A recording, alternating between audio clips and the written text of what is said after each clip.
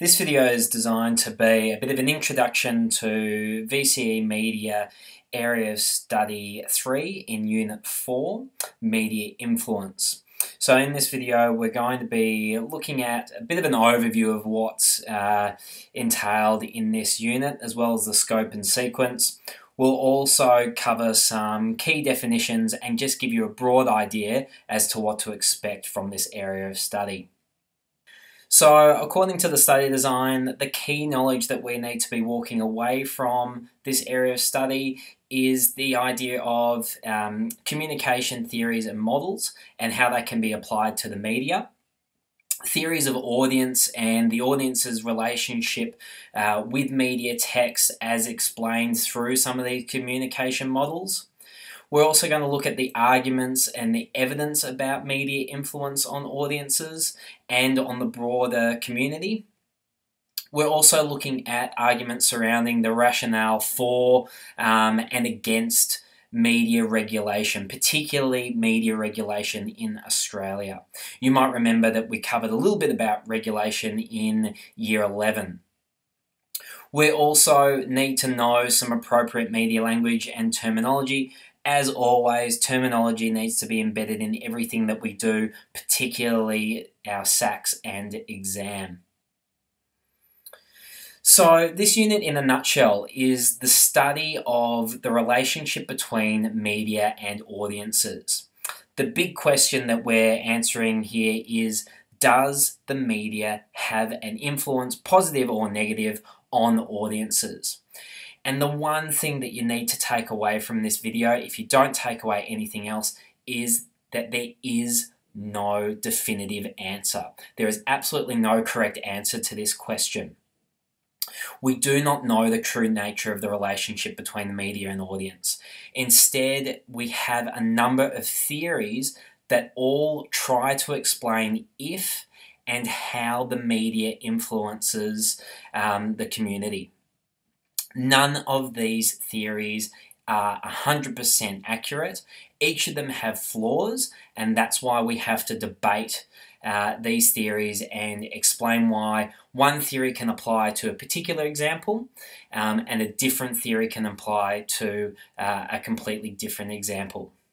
So the debate between these theories centers around the idea of the nature and extent of media influence. Now, these two terms are really important to know the definitions of. So the nature of media influence refers to the kind of influence that the media has on people.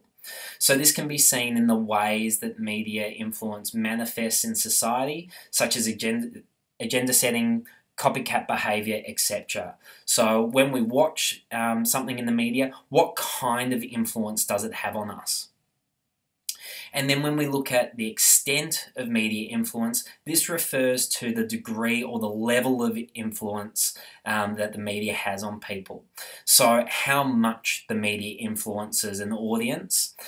So if there's a copycat behaviour, does it influence us to just copy a certain thing, or do we completely change our look and behaviour to match what the media tells us? So the extent refers to just how big an influence the media might have. So when we're analysing media influence, we can look at a number of theories or models that have been developed over the course of the last 100 years. These different communication theories argue what the exact nature and extent of the media's power over an audience is. Now, think about media influence as a spectrum. We have at one end of that spectrum the idea that the media has great power and great influence over audiences. At the other end of that spectrum, we've got the idea that media has no power over audiences, and in some cases it's the audience actually who has power over the media. So think about that line from one end to another, and consider where you personally sit on that spectrum. Where do you think the power really lies? Is it somewhere over to the far left, where the media has the greatest power and the audience just sucks up everything that they say? Or is it somewhere towards the right, where the audience actually has more power than the media and can dictate what the media presents? Or are we somewhere in the middle? As you're considering your own position, you should be aware that wherever you sit on that line, somebody's probably come up with a media theory to explain that position. In fact, there have been dozens of theories over the years, each of them trying to explain exactly what the nature of the relationship between media and audience is. All of them have their advantages, all of them have their flaws. Fortunately for us, we do not need to know all of these, but we'll be looking in detail at 5 of these particular theories. The ones that we're looking at range from the hypodermic needle theory, or sometimes called the bullet theory, through to agenda setting function theory, to reinforcement theory, encoding, decoding, and then at the other end of the spectrum, uses and gratifications theory. So we've chosen 5 here that appear relatively equal distance from one another along that spectrum. So it's important to note that with each communications theory, it has its own set of evidence to support it. In each case, the evidence does work to somewhat explain and support what that theory contends, but each also has its own set of criticisms and drawbacks.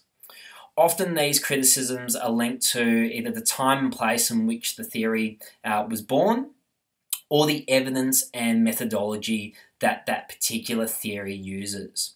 For those of you doing some of the science subjects at VCE, or perhaps did science in junior years, would understand the idea that methodology can be a range of different forms, and each of those different methodologies have its own advantages and disadvantages. So when we're analysing these theories, we need to point out what the disadvantages were of each of the methodologies that were used.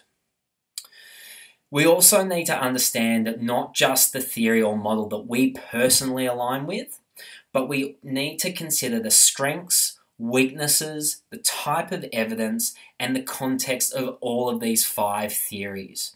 And we need to be able to compare and contrast those to apply to different circumstances. So when we're thinking about this spectrum and whether a theory lands on the side of the media has little to no power, or over on the side that the media has great power, we can look at it in terms of 2 things. We can look at it in terms of texts and audiences. If we split right down the middle and consider that on the left-hand side the media has great power, typically then the text for a media that has great power would be what we call closed. On the other side, if the media has little influence, texts are considered to be open. Similarly, when we're thinking about audiences, when the media has great power, audiences tend to be passive. And then the more active that audiences become, the more that they empower themselves and therefore take that power, that influence away from the media. These are some key terms that we need to understand, and we'll talk through these now.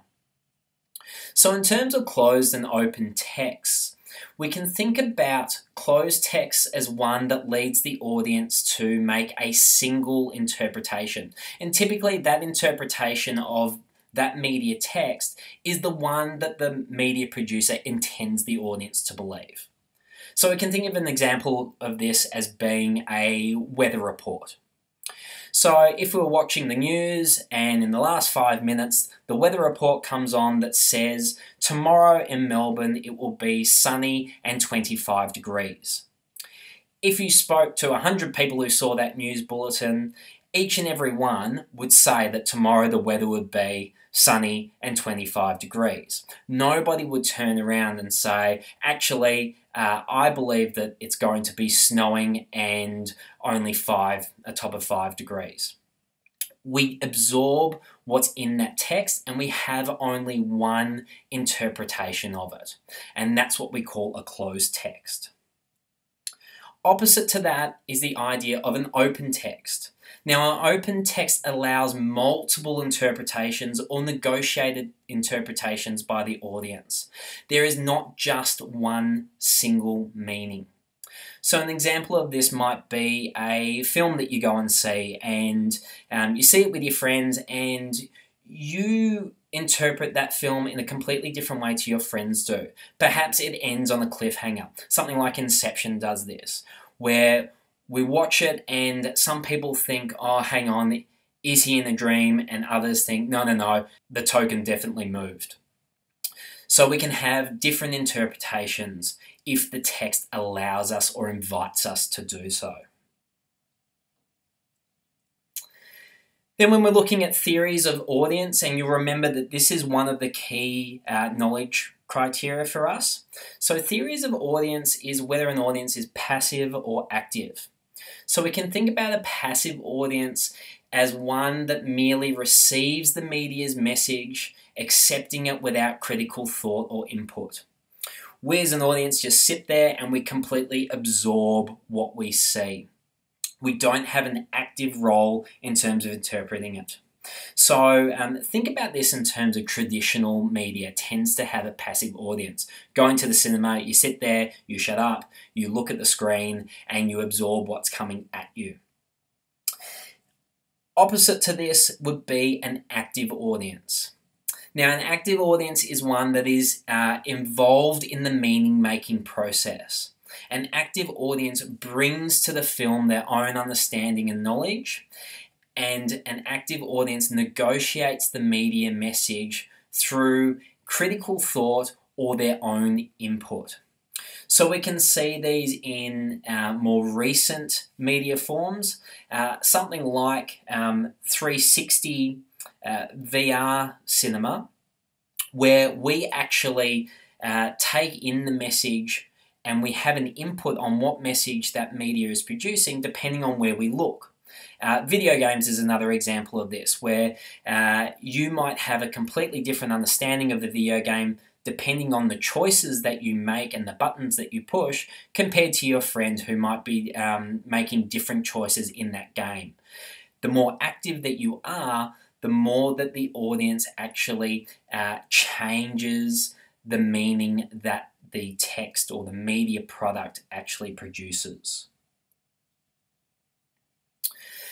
And just on audiences, when we're talking about media influence, we think about, okay, well, the media might not have the same type of influence on everyone all the time.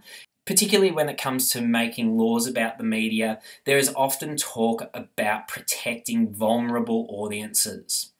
So these vulnerable audiences are those that are believed to be especially susceptible to the influence of the media. So who exactly is a vulnerable audience? Well, over time, different groups have been identified as vulnerable for a variety of reasons, including the elderly. And we can think about this in terms of perhaps we've got grandparents who are on social media and they're more susceptible to scamming. People who pretend to be someone else and try to get their bank details or personal information off them. Because they don't necessarily understand the new media technology, they're more vulnerable to scamming attacks. People with mental illness tend to be seen as a vulnerable audience. A recent example of this might be the warnings that have come out about the Netflix series 13 Reasons Why. The reason why parental groups and schools have had a bit of a reaction to this series is because it depicts suicide, and there is a fear that it might influence people who already have suicidal tendencies or perhaps experience a bit of depression, that they might be influenced by this. The undereducated or people with a low IQ tend to be seen as a vulnerable audience. In this case, it is linked to ideas like propaganda on war or political propaganda, where people who don't have a very good education are seen as perhaps not being able to critically think about the messages that the media produces for them. Teenage boys are seen to be vulnerable because they might be led to be more violent by playing violent video games. Teenage girls were seen to be more vulnerable in terms of issues of body image, in terms of what they see in the media. And there's even a point where women were seen as being a vulnerable audience way back in the early 1960s because of the idea that, well, if women are at home watching television all day, that they might be susceptible to some of the advertising there. Essentially, every group has been seen as a vulnerable audience, except for the group that comprises most of these media theorists, which unfortunately do tend to be middle-aged white men. And anyone who sits outside of that group tends to be considered to be a vulnerable audience at one stage in history or the other. But there is one group that media theorists around the world and across time and lawmakers and people who are putting the rules in place for regulating the media, there's one group that they identify as being particularly vulnerable and in need of protecting from the big bad media. Of course, we're talking about SEX in front of the CHILDREN. Sex Cauldron? I thought they closed that place down. Yes, children are seen as being particularly susceptible to the media's message and in need of protection. We can see this in some of the regulations that are put in place about classifications and what children are and are not allowed to see, particularly in terms of violence and sex or nudity. And so there are some of the key terms and ideas that we will be exploring throughout this area of study. This video was a really brief overview. If you want to look at any of these key ideas in a bit more detail, I suggest that you read the pages 223 to 227 of the Heinemann Media textbook. That outlines in greater detail exactly what we're looking at in this unit. Subsequent videos in this series will explore some of the theories that we'll be looking at in more detail.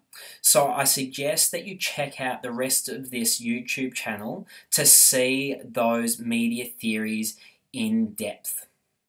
We'll also be looking at particular case studies and examples of media theory, and we'll try to apply some of the theories to examples of either scientific experiments or just anecdotal examples of media texts that have existed in society.